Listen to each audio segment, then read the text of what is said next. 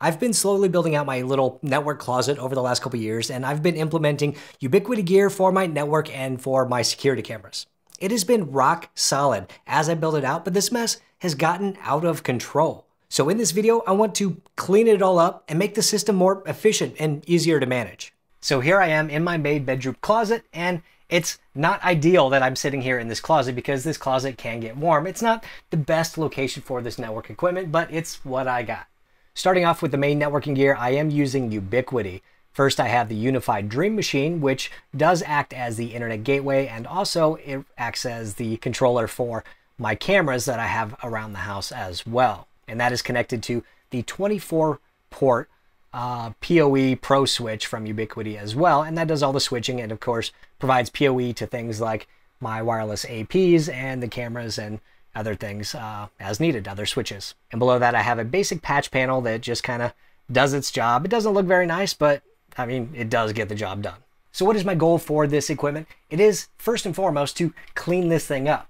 This thing is ugly. It's a mess. There are cables just strewn about. You can't really make sense of what's going on here, what's going where. There's cables coming from the back of the Synology up through that little blank spot into the switch. It's just gross. The first thing I'm going to do is shut everything down, and then I'm going to move this 24-port switch. By adding a second patch panel, I'll be able to have a patch panel above and below the switch, which will allow me to have a cleaner setup. So when I run network connections from the patch panel on top to the switch, it will stay to the top ports on the switch, and the bottom will stay to the bottom ports, making a better looking setup. I'm also using the 10 gigabit ports on the 24-port switch.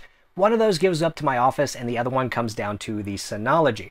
Now, I'm going to actually be changing this up because right now I have one cable going to the Dream Machine for network LAN stuff into the internet, and I have one for the cameras. So I'm going to be removing these and adding in the Ubitquiti 8-port 10 gigabit aggregate switch.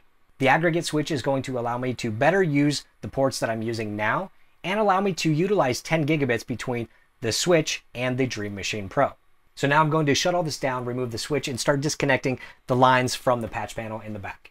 And like any good IT worker, you'll see that I've actually already labeled all these wires previously, so it'll be easy to figure out which one is which. And the patch panels that I'm putting in are the Ubitquiti patch panels because, well, of course they match the other Ubitquiti gear. The Unifi patch panels are just 24-port Keystone jacks, so you could put any Keystone connector in there.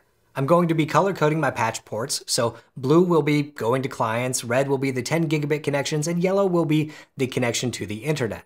And I'll finish off the patch panel with some color matched blanks from Ubitquiti. And the old patch panel is a punch down type, so I'm actually going to have to remove all of these and install RJ45 jacks on all of these connections.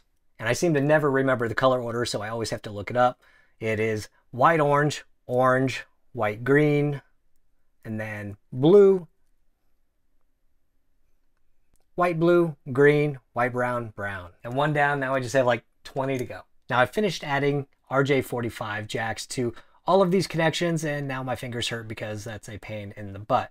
Now before I actually connect them to the back of the patch panel here, I'm going to be looking at these cage nuts. Yes, if you have ever experienced cage nuts in your life, these little rack nuts, these things that are used to screw devices into the rack, they are awful. And I hate every single thing about them because they're hard to get in, they're hard to get out, and half the time they draw blood.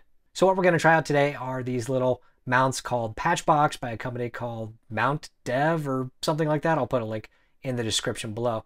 But these should just slide right in like so, and then click in. So now all I need to do is basically align my equipment to sit on these posts, and then we have these two little thumb screws that will be used to hold and tighten.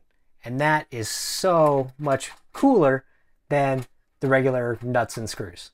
I'm also removing the UDM Pro and all of the cage nuts to replace them with these toolless alternative wonders. Yeah, this is going to make so many things so much easier in the future when I inevitably change things, because all I have to do is pull off some thumb screws. I don't even need a screwdriver, and then slide it back on when done or put something new in. So I feel like now all the hard work is done, and what I need to do is just get everything connected to the back of the patch panels and then get all the equipment back inside the rack. So we're finally all cabled up as far as the patch panels go. So we're gonna go ahead and put those in now and go ahead and secure them. And oh my God, I love these cage nut replacements. They're so awesome. Look at that. You just slide right on. They hold in place on their own. And then you just use these thumb screws to hold them in place. And here's my new 10 gigabit aggregate switch. Oh my God, look how nice that is. This is really starting to come together. And now I finished with racking the 24 port switch and the Unifi Dream Machine Pro. I think this is all coming together really good and it looks awesome. But what do you guys think? For my patch cables, I decided to go with the Monoprice Slim Run cables. These are 6-inch Cat6 cables that are color matched to the colors that I added to my patch panel, and the smaller length should help eliminate some of the clutter. I'm also using some thin red SFP Plus cables for my 10 gigabit connections between the devices. And there we are.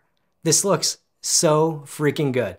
I love how simple and neat it is all put together. This is a huge transformation from the mess I had before it. It just looks 100 times better.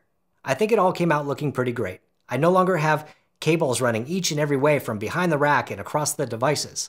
The uniformity of the Unifi gear really just makes this look like a more professional setup, and the colored cables just pop. I can, however, already see a couple of things I want to change, like moving the red 10 gigabit cables to the left, as I actually don't need those two blue ports anyway, and I already have spares wired up. I'll probably do the same thing with the yellow internet cable, and then my two 10 gigabit SFP Plus cables will just sit more vertical. I also keep checking the Unifi site to see if I can snag one of those new Unifi cable modems, but so far no luck. That will help me eliminate another piece of ugly equipment in there. But other than that, this was a pretty fun little project, and I no longer need to look at my network rack gear in disgust. But what do you guys think? Is there anything else I should have done to make this look even better, or did I just do it all wrong? Let me know in the comments down below. If this is your first time to my channel, definitely check out this video right over here. It's a good one. Hit the thumbs up button if you liked it, hit subscribe if you want, and I'll see you next time.